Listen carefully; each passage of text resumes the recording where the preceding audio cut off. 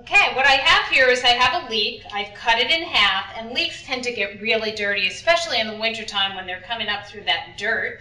And what you can see here is you can see that there is dirt on the inside of every leek. So if you just wash the outside of this leek, you are not going to get that dirt off. So what I do is really get it under the faucet and get all of the places that that dirt can hide.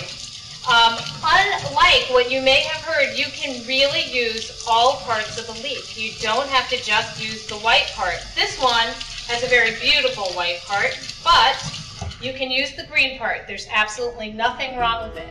This is going to go into our cauliflower dish. If you didn't have a leek, you could use an onion. Peaches are all gone, by gosh, but soon we'll have kabocha squash. The winter greens are sweeter when it's cold.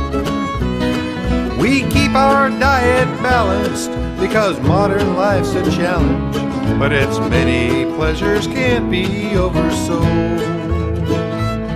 And on market day in our hometown, we rise and shine and head on down where the families and the farmers meet and thrive.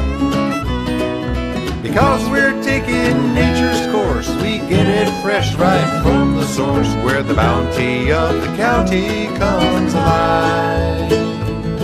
Where the bounty of the county comes alive.